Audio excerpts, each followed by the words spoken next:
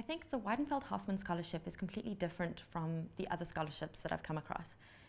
It doesn't just give you the financial backing to be able to do the amazing courses that Oxford offers.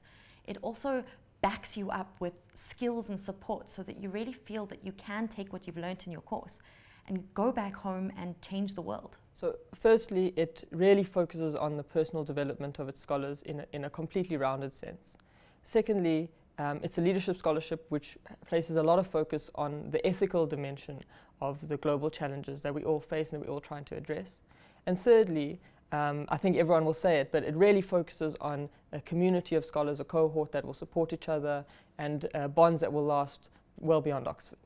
It's a scholarship that first builds a community of scholars, and second is because they care about your developing your leadership potential, but also your academic development, especially related to philosophy.